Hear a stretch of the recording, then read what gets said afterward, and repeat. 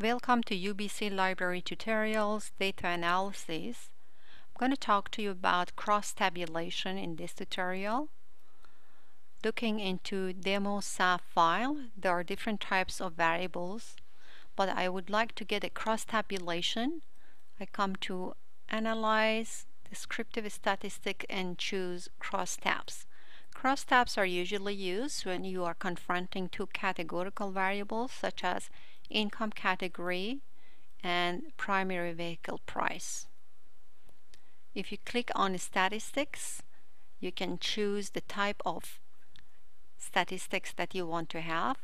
At this point, I want to get a chi-square. Click continue. If you go to cells, you can select column, total, row. You can even ask for expected observations. Click continue and click OK. So you'll get some output. Here you see that there is no missing data, and in the next table you'll see that primary vehicle price category has three categories of economy, standard, and luxury, and income category is presented here in thousands within 4 different categories.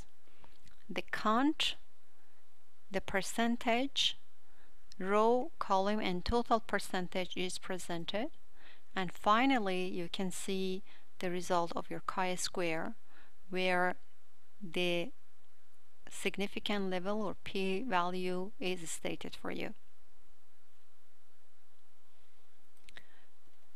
To get more information, please contact Research Commons at ubc.ca or use these resources.